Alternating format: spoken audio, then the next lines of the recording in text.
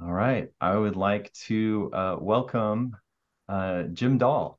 He has agreed to give a special presentation on some of the bike and pedestrian improvements that are coming to Tyler and Harrison. So take it away, Jim. Okay, well, thanks, Steve. So I agreed to a presentation. I'm not so sure how special it is, but well, at least I'll present what the project is. So I'm going to try to share my screen. Okay, so are you able to see my screen? Yeah. Okay, Can perfect. you see us down the side? I see. Yeah, I can see you still, and yeah, I still see the some of the names or whatever. So yeah, Okay, great. so I've got my screen split. So hopefully this will work. So All right. technology is always interesting. So again, my name is Jim Dahl.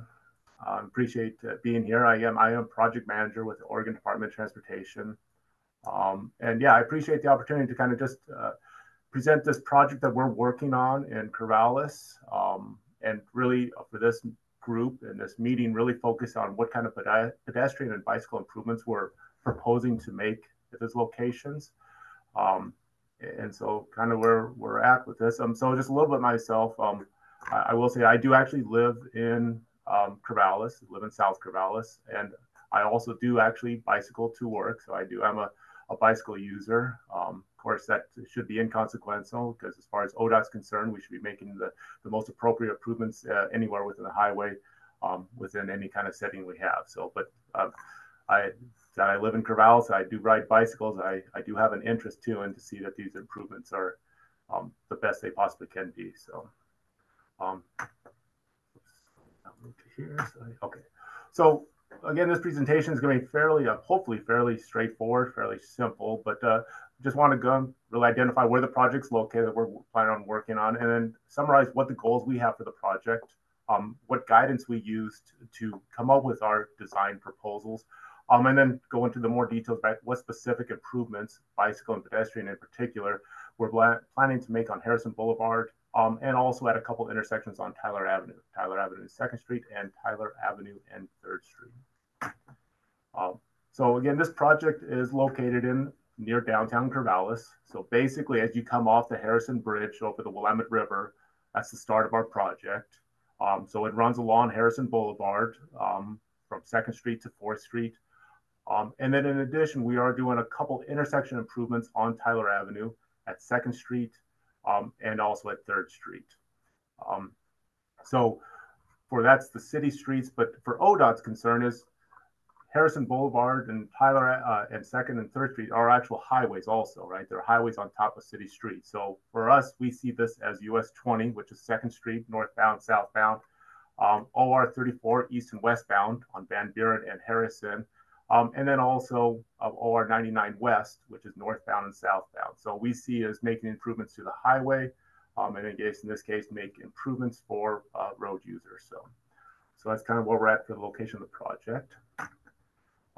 What are our goals for the project? So really, when this project was first identified, the one simple goal was actually just to replace some aging traffic signals along Harrison Boulevard. So Harrison Boulevard and Second Street and Harrison Boulevard and Third Street have some traffic signals that have aged, and for safety and for maintenance concerns, we are just talked about replacing them. Once the project was identified and funded, additional funding was found and was used for this project to actually then make some additional pedestrian and bicycle improvements within the project limits. And so some of the things that we're gonna, with that extra additional funding, is upgrade non-compliant ADA curb ramps so that the ramps who walk on there. Now, obviously, some of that work would have already been done under the signal replacements, but we actually are doing additional intersections with additional funding. And really, with this goal, since we're going beyond just replacing signal poles, we're trying to design these project areas, these corridors, small corridors that they are, to reduce conflicts between different road users. So again, motorized vehicles, pedestrians, bicyclists, and freight traffic too. Um, so look to improve the safety and comfort for all active transportation users. And also what I did identify is that these are three highways here, Oregon 99 West, OR 34, and US 20. All of these we identify as what we call freight routes. And so any changes we make to the configuration of these highways, we actually have to get concurrence from a mobility advisory committee um, to for these to make these changes. And again, one of those people on that board would be freight users, right? So again, there's a lot of freight traffic in this location. If you've been there, you obviously see the trucks in there. And it's not just the trucks are going just straight through the city or whatever. They're actually a lot of times making churning movements, moving from one highway to another. So for instance, a lot of churning from OR 34 westbound coming off the Harrison Boulevard Bridge and then turning northbound on Oregon 99 West 3rd Street. So again, we have to make sure we can accommodate all freight traffic in these locations. And finally, one of our goals is always, whenever we're working within a local agency, in this case, the city of Corvallis, we want to stay consistent with the transportation system plans that they have in effect. So again, we don't want to do anything that's in conflict or it's going to impact their future goals of their city. So what did we use for guidance for what we designed? And again, here's kind of talks about what we have, what our traffic volume was, our speeds and stuff like that. But really, the design team used our ODOT highway design manual. And in there, they have criteria of whenever you're doing designs within an urban corridor. And so we use that criteria to come up with what we think are the appropriate facilities for bicycles and pedestrians in these locations. Obviously within the constraints of where we're at, right? So, I mean, if there's a building in the way, you're not going to tear that down. But again, what goals we can within the framework that we have. And under our guidance, we identified this area as a tier 1 facility, which is a separated buffered bike lane is what we're proposing. And again, that's primarily going to be along Harrison Boulevard, where we're doing a corridor work. We're actually working multi-blocks. It's hard to do things just at a single intersections for that. But again, also beyond our highway design manual guidance, we also coordinated and discussed with the city of Corvallis about what their needs were for these areas, what they would like to see, and make sure any improvements we made to the projects or to the area were in a conformance with their systems plan and again their ultimate goals for this project. Again, one thing that we talked about that they mentioned a lot was that they are actually proposing, and I'm sure this group is well aware of that, of a neighborhood bikeway facility along Tyler Avenue from 1st Street, I guess all the way through the city is kind of what I've heard. And so obviously any improvements we're making on the highway, we want to make sure if we have the capability, the infrastructure ability to be in compliance with that ultimate goal in there. And I think that's what we've done with this design is hopefully we'll be able to show. So what improvements are we actually looking for this project? So again, in addition to replacing those traffic signals on Harrison Boulevard, what we're proposing, our design team, and again, it's not me, it's everyone else does all the work. I just, I get to give these presentations. So right now, Harrison Boulevard has 3 travel lanes. And then they have a shoulder and bike lane on the north side of the road. Our design team has proposed to maintain those 3 travel lanes. Again, because there are so many freight routes and churning movements, we can't reduce those travel lanes. But having a shoulder on the north side, but instead of having the bike lane right next to that northern travel lane, have a concrete separation, and then having a bike lane behind that concrete separation, have a planter space, and then have a sidewalk behind that. So the sidewalk, the bike lane are separated, but then also all of that is separated from the motorized vehicles. And so to kind of concept this is a cutout I had of a plan sheets that we have that we're proposing. And it's kind of a little complicated. There's a bunch of these bubble things. This is actually a striping plan sheet. So all these bubbles show what kind of striping we're going to have. So white, W means white stripe. RA is a right turn angle or turn arrow. So, but really it is the best sheets to show exactly what we're proposing for the bike lane. So here is if you can see my arrow, off the bridge, 2nd Street, there's a bike lane. They would cross the intersection of 2nd Street, and then move into this bike lane. And this bike lane is actually separated. This really dark area is concrete, so it's actually separated from the northernmost westbound travel lane, motorized travel lane. So there's a separation, and then this checkered area is actually a planted buffer for where you'd have trees, put the trees back in, and then we'd have our sidewalk back there. So we're actually providing safety for that. Also, we are proposing to use some green paint, in this case, at any conflicts of driveways. So those are potential conflict points. So put green paint in. Also, from Second Street, where there's the bike lane and then there's a right turn lane on the right side of the bike lane, putting green paint. The city, I see that several places in the city of Corvallis. Also, basically identified as a potential conflict point. And so as you're on Harrison Boulevard moving westbound on a bike, you'd be separated. And then if you keep moving through 3rd Street, you would continue to be separated. And then as you get to 4th Street, you'd be separated. And then once you got past 4th Street, which is really the end of the highway, there would be, here's a concrete little separator that your bike lane would be, and you would transition back to the bike lane being right next to that westbound travel lane, a motorized lane, as we go into the city street. So that's kind of what we're proposing. Again, these areas, we kind of see this is green paint we're identifying, using as potential conflict points. And again, it's kind of hard to see. And then there are some turning movements. One thing also we're proposing, and this may not be what you see as necessary for improvements for bike safety, but at these individual intersections, we're actually proposing pulling back the curve a little bit, and actually creating a concrete apron. So it's at grade, so trucks would be able to use that, have a little wider, flatter curve to make those turn movements. And so they wouldn't be jumping on the curb, which happens on a regular basis in several of these intersections. So again, that's improving the safety of people that are standing on the sidewalk or curb, behind the curb. Also, it's actually helping the freight community by being able to make those turn movements a little easier without having to worry about jumping up on the curb or hearing some infrastructure on there. So some of the improvements we're going to make on there for even truck movement, which in my mind also makes safety improvements for bicycles and pedestrians in there. So that was Harrison Boulevard.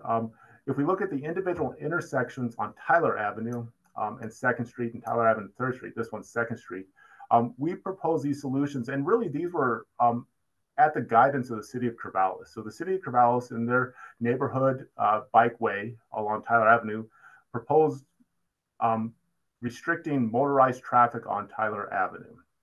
And so one thing we looked to do was, in this case, this is US 20 2nd Street, north and southbound.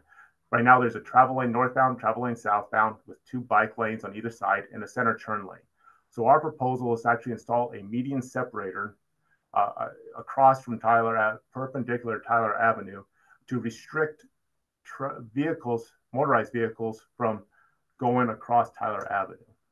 And again, this is what the city wanted. And again, this is a change to our highway. So we have to get concurrence from our freight industries individuals. And they actually did support this position, which and actually had no qualms about it. So that was really great to hear. So, but to kind of visualize this, so again, this is a plan view of what we're proposing. So here is Tyler Avenue, and here's 2nd Street, or US 20. So we're proposing some kind of island, concrete separator with cutouts for pedestrian crossing, and then also cutouts for bicycles either way of that. And here is a image of it. This is not anywhere. This is in another city. It's actually an image we actually received from the city of Corvallis, is what they thought is the concept of this would look like. So as you can see, there's a concrete separator. We are proposing, I think, put some kind of signs or bollards or something like that to further provide vertical clearance or whatever, to show that you should not be going across this. But again, allows bicycles and pedestrians to cross Tyler Avenue, but not motorized vehicles. So that's kind of what we're proposing on this. And then for the other intersection, Tyler Avenue and 3rd Street, we are proposing, again, not a whole lot of changes. Again, we're kind of limited what we can do, again, with the existing configuration of the road. But right now there are 2 travel lanes, both northbound, with parking on either side and then a bike lane. And then our proposal actually is to maintain those 2 northbound travel lanes, maintain the bike lane, but actually have curb extensions that come out, much like they have in the downtown Corvallis area that you see, across from the white side and stuff like that, which really would then shortens the crossing distance of pedestrians. Also, it has the pedestrians be out more in front of any parked vehicle, so they're more visible to the traveling public or motorized vehicles. So again, on a plan view of this is 3rd Street, which is northbound. This is your Tyler Avenue. Instead of having the curb go straight, we're actually bumping it out a little bit to allow the pedestrians, again, a shorter crossing distance, but again, become more visible if there's a parked vehicle back here.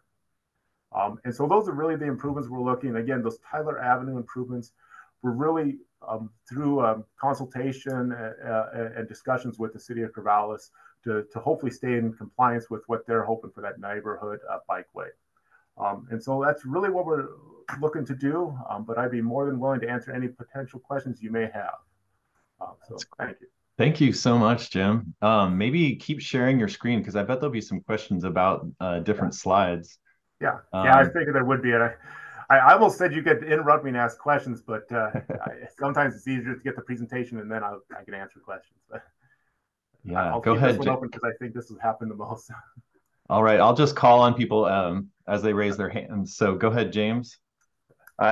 Thanks, Jim. That was a great presentation. And I wanted to point out one other feature that was barely visible, but is another element of it. Would you go to the Tyler slide that showed the median? That one. If you look at the northeast corner, you'll see I'm pointing at it, but you can't see my finger. There's a spot where the path that comes from the waterfront joins the street, so that bicyclists aren't directed into the sidewalk where pedestrians are. Yeah, no, thanks for pointing that out, James. So that was actually something our designer identified, was something we completely missed. When we started looking at it, there is an existing multi-use path. It's wider than a sidewalk, and it basically goes there. Well, we actually transitioned it to the street, which everyone has to do anyway if you're a bicyclist, so you're not bicycling on the sidewalk. So it is hard to say, but yeah, this is that transition point. So this actually ties into that path back there, and then this is just an actual sidewalk, not for bicyclists. But thanks for that softball question, James. I really appreciate the ODOT support. You're welcome. You're welcome. Wendy, then Daniel. Great. Actually, thanks. That question from James just makes me think. I had two questions, but just since you just clarified that, and you're still showing the slide that James was talking about, will there be increased potential for right hook conflicts if the cyclist is coming into that right turn lane? Is there a way to manage that? So that is not a right turn lane right now. It is just a lane that I guess it becomes a right turn lane because that's the only movement you could potentially do legally, right? But it's not two separate lanes. It becomes a share-o, where my understanding is it's just a shared thing for that, where the bicyclist can actually go forward, but the vehicle must turn right. So great. We haven't thought and of then and the first question I had before I saw that was this looks wonderful. What's the timeline? So we are still designing. Actually, we started this meeting and Steve actually saw me. We were talking to a property owner. So right now we're in our acquisition. So most of the work we need to do is within existing public right-of-way. So we won't need to do anything, but there is some we have temporary construction easement because, we have to do some work. We have to go a little beyond our right-of-way. So we're in the process of actually acquiring that. That should happen most of this year, but our plan is to go to bid in, I believe, I should have known this date. The fall or winter of 24, and then construct in 2025, and be a one-season project. And I will say part of that delay of the construction, because we probably could have done this a little faster, but part of the delay is because you have another project, I'm not sure you're familiar with it, in the area called the Van Buren Bridge Replacement Project, that is significantly could be impacting this area. So we try to minimize the conflict between the two projects because they really are one block apart from each other. Right. Go ahead, Daniel, and then Dave. Hi, thank you for the presentation. My question is pretty simple. What's the lane width on Harrison at this point? Well, that's actually, I stole this PowerPoint presentation from my mobility advisory committee, and that's all they care about is lane widths. So I actually had all that information on here, but I didn't think you guys would be interested in it, so I actually removed it. But right now there are basically 12-foot lanes. There's that I can actually go back to. So whoops, I'm going the wrong way. So they are 12-foot lanes. This lane, which is the southernmost lane on Harrison Boulevard, is actually like 14 or 15 feet. But it's not enough for parking. It's just basically there was extra space, and so they put it in the lane. So our proposal actually is when we keep the 12 lanes, we're actually shifting the travel lane slightly to the south a couple feet. And I don't know if you're familiar with this. Most people still drive. If you're coming off the bridge, if you look straight ahead, it's hard to know which lane you're supposed to be in, which is why they have that little striping to tell you to direct you to the proper lane. By us shifting to the south, we're actually that's called a skew in designer terms. We're actually improving that skew to actually not have that shift as big, and so actually be more obvious that it would be easier transition off the bridge onto the 3-lane Harrison section. Thank you. Yeah. Go ahead, Dave. Thank you. I have a few questions. First, back in the slide when you were talking to Wendy, the question of bicycles going straight through on Tyler with the right turners potentially hitting them. Will you have continuous green on that bike lane so that the drivers know that bikes are going to go straight? Because I use that a lot. Yeah. So you're talking about for the vehicle that potentially could be behind the bicyclist on Tyler Avenue is what you're talking about? Well, if you look at the traffic, a bicycle heading westbound on Tyler, yep, would want to go straight through that little break in the barrier. And a driver is going to assume that everybody's turning right, unless they get serious notification that some people are going to be going straight. You're talking about the Second Street traffic vehicles, right? No, this is a vehicle heading westbound on Tyler who is going to have to turn northbound on Second. I think Dave is assuming that the bicyclist will not take the lane, so the car behind the bicyclist will come up beside them, then be looking left and taking a right where the cyclist will be going. I got you. Okay, thank you. That does clarify. So we had not proposed putting any kind of green paint on here. One thing is the maintenance of that, and also it's the conflict is actually back here. So you actually would say you'd want to see some kind of an island for there or bike box. Yeah, well, there's no traffic light, so a bike box would be questionable or of questionable value. But some way that a driver would know that bicycles might not be turning, because a driver seeing this situation would assume everybody's turning. Well, I could definitely bring that back to the design team and see if they have any kind of potential solutions for that. Also, whatever we propose, though, we would have to make sure the city is comfortable with, because Tyler Avenue is a city street, and then they would be responsible for maintenance of anything that we would put there. But I could definitely bring that back to the team. Thank you.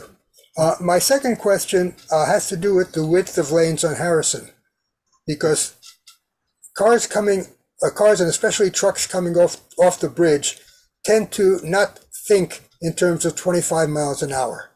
They've just come off Highway 34 going, if they actually drop to 40 miles an hour, they're used to 40 miles an hour. It might be advisable to just narrow those lanes.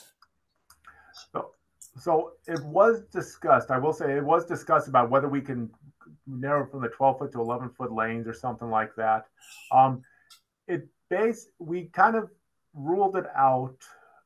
Basically, the one thing is, with the understanding that these are 3 freight routes, and again, it's different where it's not just the trucks have to go just straight through these areas. They actually have to have turning movements, and they actually need width and stuff to actually be able to do those turning movements. And so by narrowing it out, we thought there'd be more conflicts with trucks being able to turn onto the other highways. So it was something we looked at, and it was something we definitely did look at it seriously, but we thought because of the taking care of all road users, we ruled it out at some point. Well, maybe narrow the center lane. Or just something that lets the drivers know that you're going to a lower speed limit. Yeah, I will say I actually been on this, watched this intersection several times, especially at Harrison and Third Street, and I've seen a lot of freight trucks actually take 2 and even 3 lanes to be able to Hmm. turn right onto Third Yeah. Street. So again, Hmm. I think they almost need they need a lot of width in some of those configurations, truck configurations, to make that turn. So again, something we thought about, but we did not. We thought this way by actually, and I will say actually, Freight was really pleased when we presented this to the Mobility Advisory Committee. Was very pleased that we actually were separating the motorized vehicles from the bikes. They actually liked that approach Hmm. because they felt safer and felt like they had less chance to harm other people because they don't want to run over anyone. So Good. And my final question, you mentioned in the grass area between the bike lane and the sidewalk on Harrison, you were going to be putting in trees. yes. And I'm wondering if there's any risk of tree roots growing under the bike path and causing bumps and such. That you need to choose trees that go straight down. Yeah. So again, I will say the city of Corvallis, who has to maintain the bike lane, has the same concerns, and our landscape designer is working very closely with the city of Corvallis, forester. I don't know exactly what their title is, to make sure we're going to plant the proper trees at that location to minimize any kind of future maintenance of the bike lane. And it's our interest too, to maintenance of the highway too. We don't want them coming up on the highway. So. And we love trees. We're desperate for trees. We have to prepare for climate warming, and it just makes our city more beautiful. So I was so happy to see that those trees. And like we were talking about earlier this week, Jim, this is my route to work on Tyler Crossing, and I'm so happy to see this island.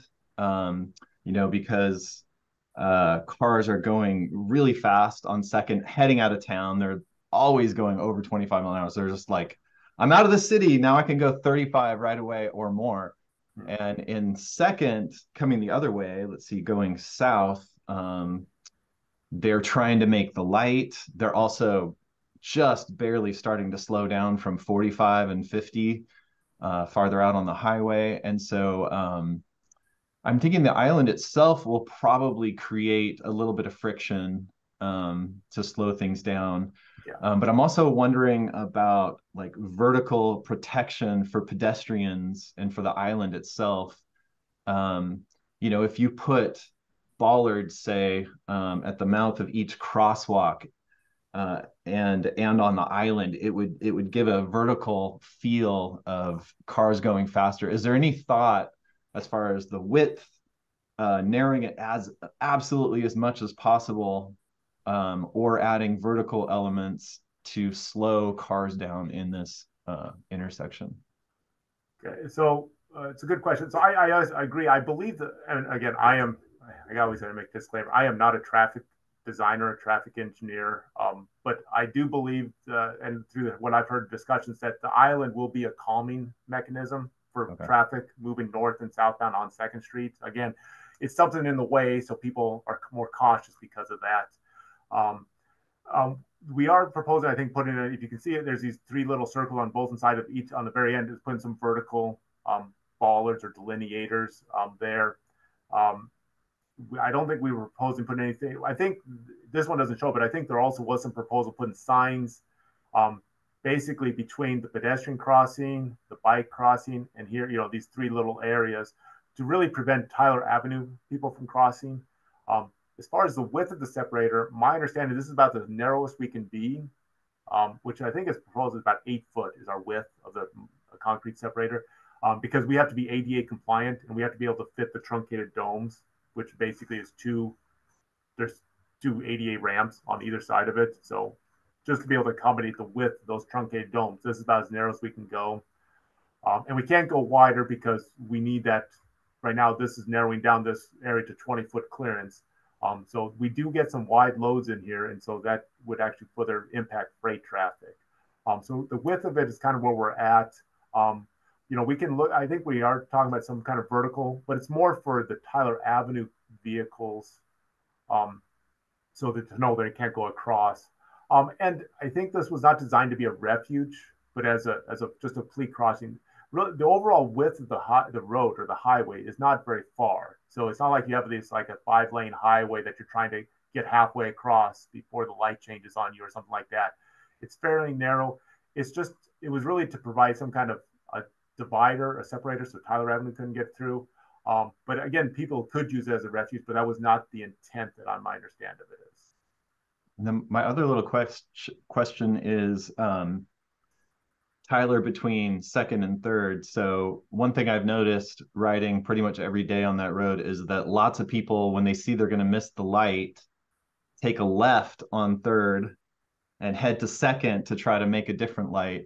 And so since Tyler is a neighborhood bikeway, do you want people cutting through like that? And I don't. And I was wondering if ODOT or the city thought about cut through traffic on that little stretch.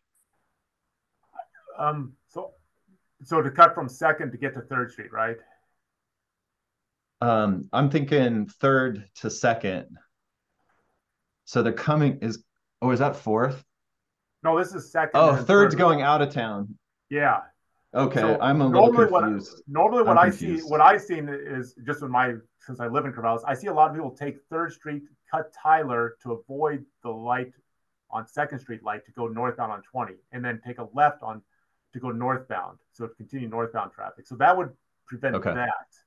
I think I was confused there. Yeah, thank you. So I don't think it's a lot where people going south, you have to go all the way to 4th Street, and mostly in that case would actually just keep going to all the way to Harrison and catch that at that point. So, all right, I think we have time for one more question. Go ahead, Court. Oop, you're on mute. Can you go to your Harrison and 3rd Street slide? And I have a kind of a boundaries question, and that is that how is this all going to connect up with the bridges and with actually the Harrison buffered bike lane? Because I actually now, when I go south on 2nd Street, I go right to Harrison, and I think it's safer to turn right and go up Harrison rather than use Tyler to go anything west. So anyway, when you get to 4th Street, the bike lane, I think it's at 4th, at least it's between 5th and 6th. You have no real bike lane that's like anything on either side of it, or is going to be like anything on either side of it. Because to the west, you have a buffered bike lane, then you have this actually buffered bike lane with a buffer. And so you're going to have one block of just kind of an old bike lane. So it seems like something ought to be done to think about that as a problem. The other boundary thing is that when the bridges get rebuilt, the connection between the bridges and these bike lanes is going to be very useful and interesting and complex, because you'll be coming from the east on the bike lane that's on the east side of the river, and you end up, I don't know how you're going to move over to get across the river if you're going to the west. But anyway, right now you would be dumped right there at 2nd Street and Harrison. And so that's fine as far as I'm concerned going to the west. But I also like the buffered bike lane on Van Buren, and coming out of downtown, sometimes I'll come out on 1st Street and then go up behind there and pick up 2nd. But anyway, how is the bike lanes that will be coming from the east over the bridges going to connect up with this whole system? Okay. Well, I'll first speak to the Harrison Boulevard past 4th Street. So once we get past 4th Street, that's a city street only. And so that'll be up to the city of Corvallis to see what the transition would be back into, I think, when you get to 6th Street, that buffered bike lane. So I think ODOT's thought was we're trying to, through the highway, the portion that's actually the highway. Well, now I understand that, but this is a boundaries problem. This is ODOT shifting over to Corvallis, and we need some coordination, it seems like. I guess I'm not fully. Well, maybe Josh Capps can answer this. I don't know, but yeah. So again, I think our approach is just to, again, we can only make these improvements on the highway. So we're transitioning you right back to past 4th Street to the city street. And there is, you're right, 2 blocks that will be kind of an old standard bike lane versus that buffered bike lane that starts at 6th Street. So hopefully, I don't know if the city has a plan for that. As far as coming off the bridges, so my understanding off the Harrison Bridge, there is no plans to make any kind of changes to the Harrison Bridge, right? The Van Buren Bridge will be replacing. So if a bicyclist now is coming off of Harrison, just going straight, they have to just go straight on there and then would transition into this this separated bike lane on Harrison Boulevard. And then going out of town, if you're going eastbound on Van Buren, I've seen the plan sets, but I am not as familiar with the Van Buren plan sets to know exactly how that transition. Obviously, we do have here at, if I go back to 2nd Street, we do have a way to get to the 2nd Street bike lane on, that will take you to Van Buren. Obviously, I know there is a multi-use path underneath the Harrison Bridge that would then somehow tie into the Van Buren Bridge. Right. And I do understand there will be a nice multi-use path on the new Van Buren Bridge that I would see a lot of people would want to use. And then there would have to be some kind of way to transition if you want to go westbound, again, off of Van Buren to get to Harrison. Thank you. Okay, one final question. Sarah. I'll keep it really quick. If you can go back to the slide you were just on, further to the west. Whoops. The Harrison one? Yes. This seems like a really cool opportunity for Corvallis to have some protected intersections. And I'm curious if you could address what might be happening in these spaces where it looks like the buffer continues into the intersection or the bike lane goes straight, but I know you're needing to pull the curb a little bit to make sure the truck apron works on 3rd Street, but on 4th Street, you've got this spot where it looks like the bike lane sort of continues past the crosswalk. Are you seeing what I'm seeing? I can't point to it. Yeah, I know. So going this way staying on 4th Street or on Harrison Boulevard?